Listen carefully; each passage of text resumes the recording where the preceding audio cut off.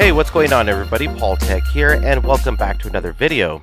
In today's video, I'm going to share with you how you can enable the app drawer on your brand new LG Stylo 5.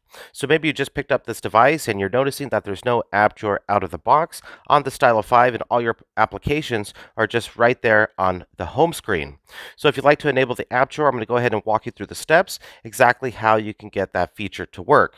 So the first thing what you want to do is locate settings, and then go ahead and go into settings. And then what you want to do next is go ahead and swipe over until you get to the option of display. Once you're there, go ahead and click on home screen up on top, and then go ahead and click on select home. Once you do that, you're going to get the option for the home and app drawer. So all you got to do is click on the home and app drawer option, click OK, and just like that, you've enabled the app drawer on your LG Stylo 5. So all of your applications now are all located in the app drawer, no longer on the home screen, at least the majority of them. And basically all you got to do is swipe up, and that will get you into the app drawer. Swipe down will get you out of the app drawer. You also got the app drawer icon to the far right hand corner. You can click on that, and that will take you into your app drawer.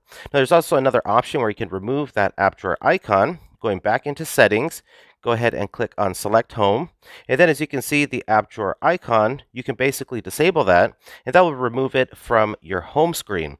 So basically now all you got to do is just swipe up, and that will get you into your app drawer now.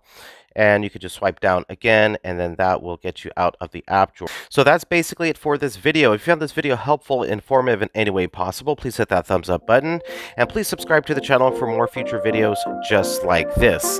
This is Paul Tech, and I will talk to you on the next one. Bye.